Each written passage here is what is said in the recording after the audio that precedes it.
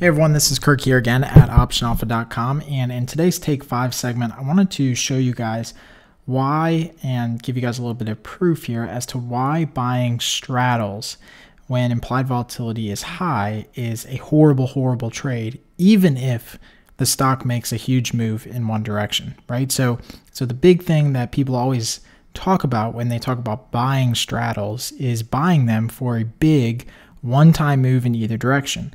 Well, today PBR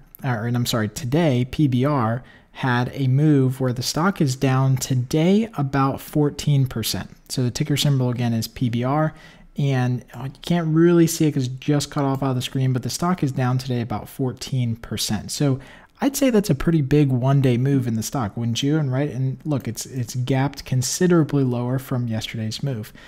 Now, obviously, this is a good time where people would say, hey, you know what, this is the opportunity where you need to be buying a straddle, right? You need to buy a call and buy a put at the same strike price, just taking advantage of a directional move. But what people fail to forget is they fail to forget the implied volatility factor that goes in there.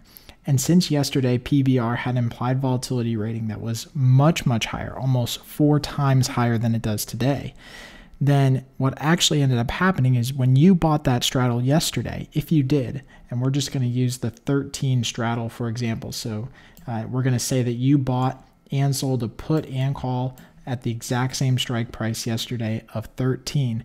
And if you bought that straddle yesterday, you paid a really high premium for that trade because of the embedded implied volatility.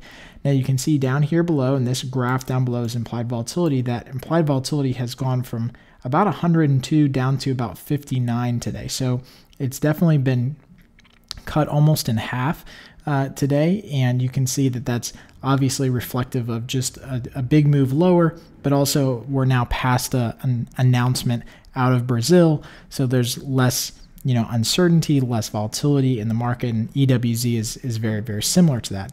Now, when you go to the actual trade tab here of PBR, you'll notice that the position, if you had bought the closest contract, so the weekly contracts, which have a lot of embedded implied volatility, but again, just try to take advantage of that one-day move.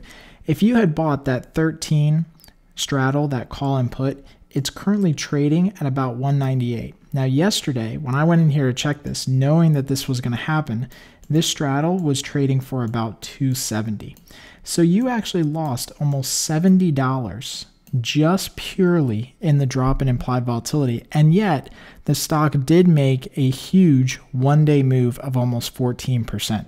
So it really kind of proves to you, hopefully, that implied volatility is a key factor in determining not only what options you trade, but what strategy that you select for that particular trade. So again, in this example, this stock PBR made a huge one-day move of 14%.